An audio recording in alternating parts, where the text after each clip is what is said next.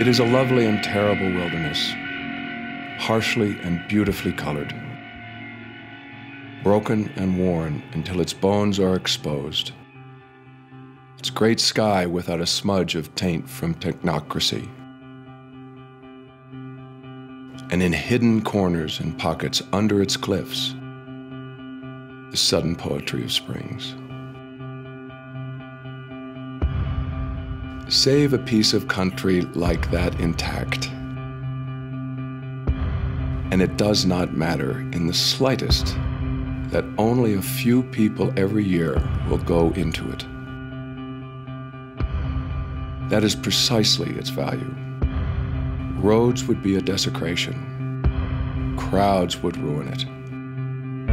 But those who haven't the strength or youth to go into it and live can simply sit and look.